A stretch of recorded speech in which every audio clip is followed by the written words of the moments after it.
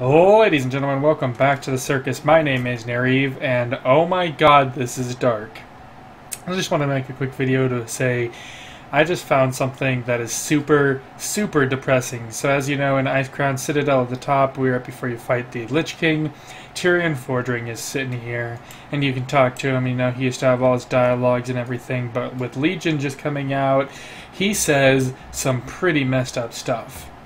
So for anybody that does not know, and spoiler alert incoming, Tirion Fordring, during the pre-Legion Battle of the Broken Isles, he does indeed, he dies, right?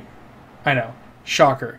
But then here's the thing that a lot of people don't know, which is the following, that Paladins get to see him one last time before he dies. If you're a Paladin, you know this. You go to Light Hope Chapel for your class hall, and he's there, and he does end up dying permanently there. And so here's the messed up thing. Ready? When you click on him... Help me. Wow. So they have his current voice models implemented on this Tirion, and... So weak. It is dark. There isn't much time. Just thought I'd make this video real quick to say, oh my god, things...